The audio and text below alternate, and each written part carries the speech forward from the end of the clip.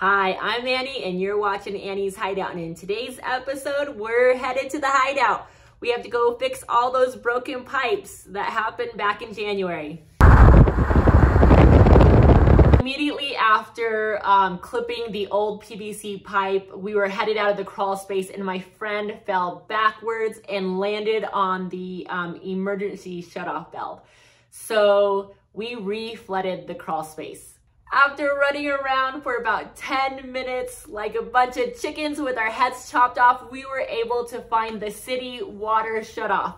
So the old emergency shutoff was just spraying water so fast we couldn't even stop it.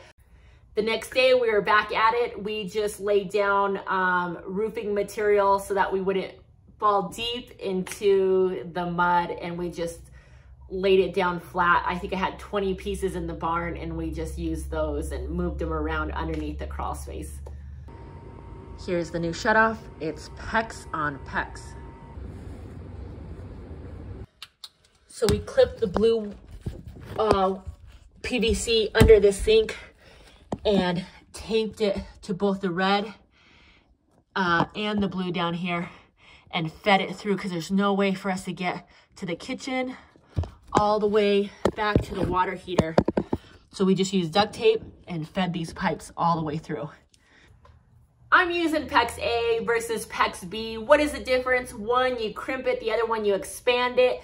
Pex A is cheaper, and I'm sure Pex B is great, but we just went with Pex A. The main shutoff is in. A lot of the piping is in as well. All Pex under the house. This whole entire project was very stressful, I think, but it turned out to be very simple.